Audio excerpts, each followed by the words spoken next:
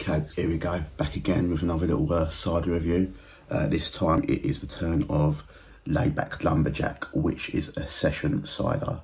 It's only 4.1, so it's a bit lighter than the previous ciders and beers I've been drinking. These are from the guys at Against the Grain, LDN Cider.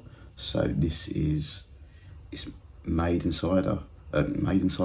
London. I don't think London's very famous for its apples, so let's give this a try.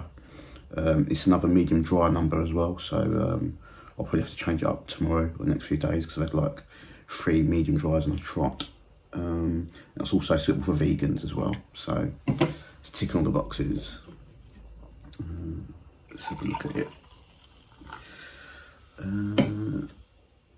So look, yeah, it's pretty clear on that, pretty light colour. Not loads of bubbles, but a few. Let's have a smell.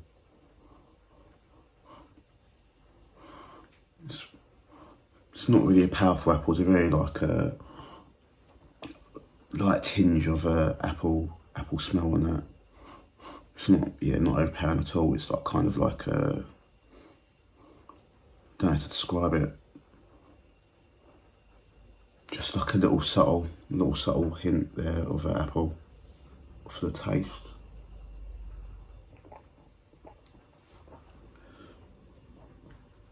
Yeah, you can tell it's not too strong at all. Yeah, it's a very like easy appley drink.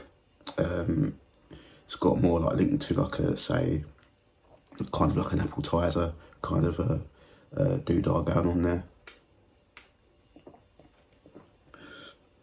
But yeah, from the others you can tell that they had a bit more bite in there because of the stronger percentage of alcohol. This is quite a light, I'd say light anyway, 4.1. So it's really easily drinkable beer. And then actually, yeah, once you have a few sips, the bubbles completely go. So it's really clear.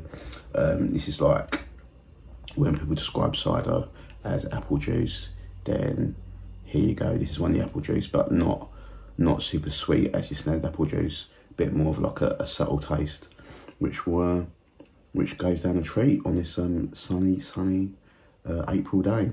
Anyway, happy Easter. Bye bye.